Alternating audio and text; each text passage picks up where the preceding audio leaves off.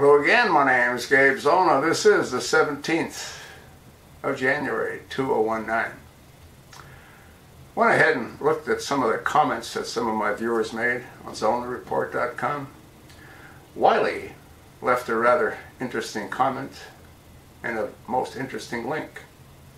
I went ahead and took a look at the link, and I turned the link into this video. The Corbett Report, open source intelligent news. 9/11 suspects, Rudy, Giuliani. You know, if you watch some of my earlier videos, I had made mention that I thought that he knew far too much. I don't know if you folks know this, but building number 7 was similar to Langley, Virginia, as far as the CIA was concerned. It was a command center for the CIA. And they had rather interesting documents within that facility. The Enron investigation was in high gear. Those documents all went bye-bye, as did the building. And it was reported that Rudy Giuliani knew that that building was going to come down. He also had a command center in that building. And the command center, as you're going to hear, was reinforced. It was pretty much bomb-proof. It had showers for 30 staff members. Yet not a single member was at the command center when the building was pulled. What's written here, and I want you to read the entire transcript, I'm just going to give you a little bit of it. After stepping down as mayor of New York City, Rudy Giuliani tried to launch himself as a national political leader on the back of the single defining event of his career. In the end, he failed miserably, with voters immediately seeing his ploy for what it was: base political pandering. But what many do not realize is that Giuliani's case is not just that of another ghoulish politician pandering on the corpses of those who died on his watch for his own political gain. On the day of 9/11, while the remains of the Twin Tower and World Trade Center 7 were still smoldering, one of the Mayor Giuliani's first concerns was clearing away the evidence from the crime scene.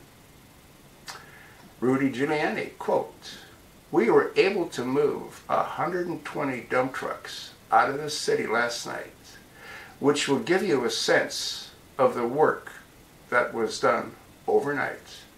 You know what night they're referring to? 9/11. Now, you can actually try this. You think that the mayor of New York, you think he could get 120 dump trucks lined up to take away debris overnight? I'll bet you he couldn't find 120 dump trucks in New York to be available at a moment's notice. That's something to think about, isn't it? You know why the Murray building was taken down? Timothy McVeigh had nothing to do with it. Well, he was a patsy. The Murray building was taken down because it contained all the documents that were being assembled to go after the Clintons, the Whitewater. You can't make this stuff up, folks. And in that event, there were unexploded bombs that were found. And if you look at the Murray building, what was left of it, it all blew out. It didn't blow in. What does that tell you? Folks, you really want to read the entire article.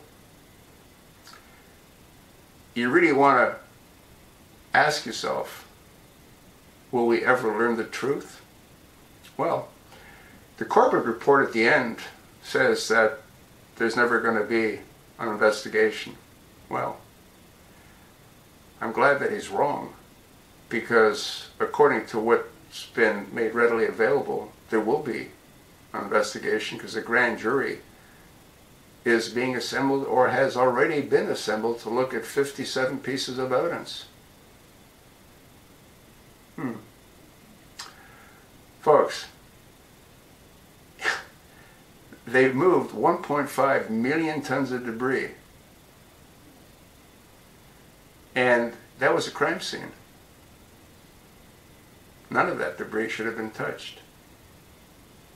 But they had to get rid of the evidence. In the end, they failed. Nanothermite was found. And nanothermite's made by the United States government. No one else makes nanothermite. And they needed a whole lot of that to do what they did. You can see rivers of molten steel running out of the building. We'll see how this thing unfolds. I told you, Trump doesn't know how to pick people. Rudy Giuliani is just but one clear example of exactly that. Please watch the video. Pass it along to your like-minded friends. Read what's written. Repost this on all your social media accounts. You might want to send a copy to President Trump.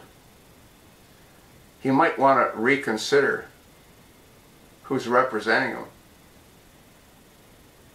Don't know if you caught what Giuliani said when he was asked about those women that Donald was involved with. And he had said that, I actually did a video on it, he had said that, well, yeah, okay, so there was a payment made, but how do we know there weren't other payments made as well? Guy's a complete idiot. Yet he's Donald Trump's lead attorney.